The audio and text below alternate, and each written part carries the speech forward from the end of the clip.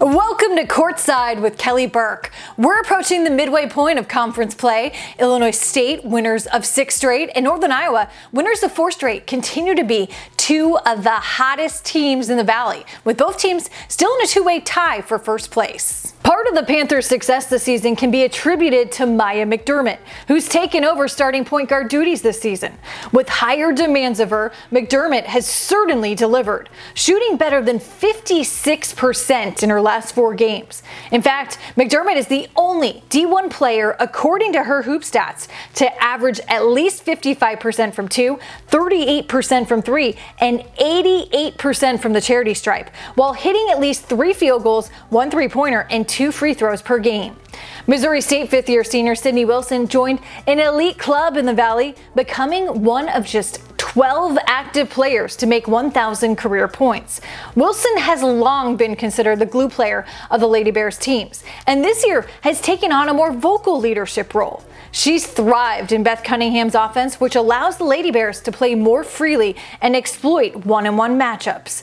Missouri State got a massive surprise this January when Hall of Fame and former Notre Dame coach Muffet McGraw paid the Lady Bears a pregame visit before Valpo. Coach McGraw is literally in the door. We're like, our mouths like completely dropped. It was so quiet, and we're like, and Paige was sitting right next to me, and we both just like stared in like amazement at each other. Like, there's no way that she's literally like right here. McGraw had some really important leadership messages. Hearing her say like, it's okay to mess up, it's okay to make mistakes. There's just so many like more plays within the game just to move on.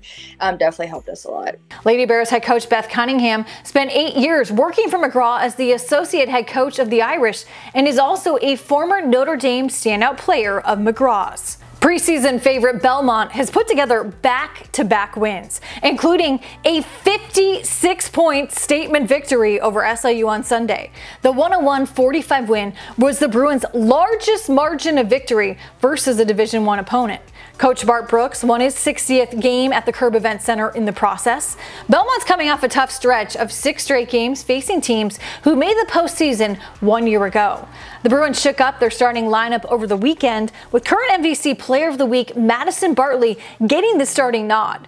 Belmont should also soon get a big boost from defensive stopper Tootie Jones, who's expected to return from a hand injury sometime in February. The Valley Game of the Week heads to Springfield tonight for a showdown between Missouri State and co-league leader Northern Iowa. Here's a look at the rest of this week's Valley Women's Hoop schedule.